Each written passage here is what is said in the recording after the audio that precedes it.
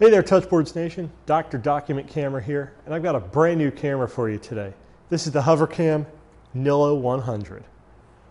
That's right, Nillo 100. And this is different than any other HoverCam we've had before because this one runs on Android. That's actually why it says it on the screen there. Let me get into the camera itself so you can see what we're talking about.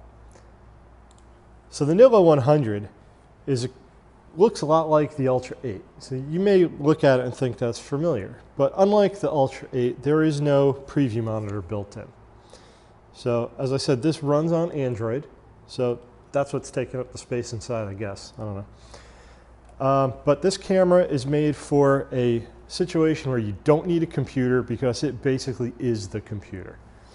You've got VGA, HDMI, and an HDMI in. So you can hook this up directly to your LCD screen or projector, and you can even have a computer using an HDMI pass-through. So you can easily switch back and forth between a PC and the Nillo 100 up on your screen. Now, I mentioned in another video, our unboxing video, that this does not come with a mouse, but I recommend it. And here's why. Because it runs on Android, you can plug this mouse directly into the camera, right into the USB port here, and you can control it without a separate computer right on your screen. So I don't know if you can see it, but I'm moving the mouse around and there's a mouse cursor moving around right on the screen here. So this is pretty cool because I can then take an object, put it under the camera lens here. So I'll take my projector remote, for example. Now that it's on the screen, I have this little toolbar down at the bottom. So I can use all the same tools that I would have in my HoverCam software for a PC, just built into the camera here. I can take snapshots, I can record video and audio, I can freeze my image, so it's frozen now. You don't see my hand. We unfreeze, and there's my hand. As you can see, same high quality 1080p video you're going to get with the other HoverCams. This is a little bit different though because it's running Android. I've got zoom on screen, got a little slider bar like so.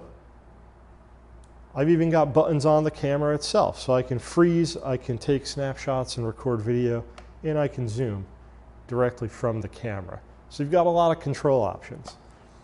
And then lastly, on your toolbar here, you've got your settings and your control options for your color, white balance, and all that fun stuff. There is yet another control option which you can't see here. Because this runs on Android, it can connect to your Wi-Fi. So this camera right now is on our Wi-Fi network.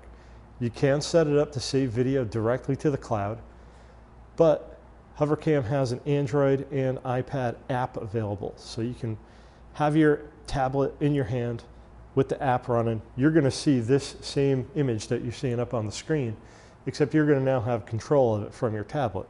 So you can just hit these little buttons on the toolbar right in your hand, and you don't have to be sitting right here. You don't have to be holding the mouse. Now the Nillo 100 has an SD card slot. It's a micro SD card slot, and it comes with that SD card, so you can save your images directly to it. And you can save to the cloud, as I mentioned. And if you're using HoverCam's Notester software, at the time we're recording this video, it's not fully implemented yet, but it will be coming soon. So if you are using the Notester software, you're going to be able to incorporate this camera directly into that software through Wi-Fi.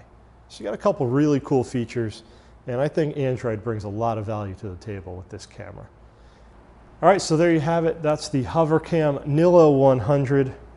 Definitely check it out and give us a call if you have any questions. I'm Dr. Document Camera. You can reach me at 866-942-6273.